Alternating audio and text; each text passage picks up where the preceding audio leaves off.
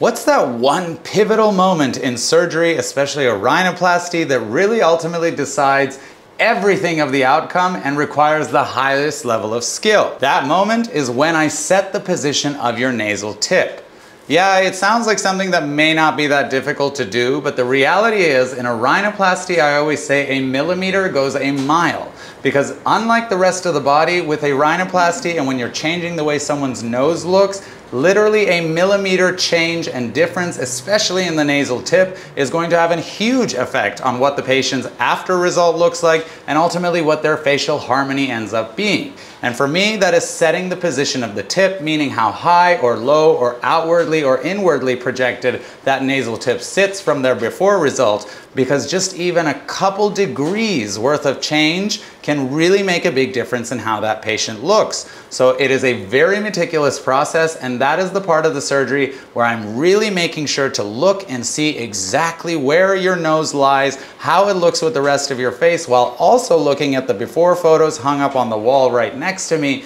to ultimately determine what is going to really augment your facial harmony the most and what is going to make you feel the most confident the minute you walk out of the operating room and go show your friends that final result. So if you're looking to have a rhinoplasty, go ahead and contact my office and I'd love to talk to you about it.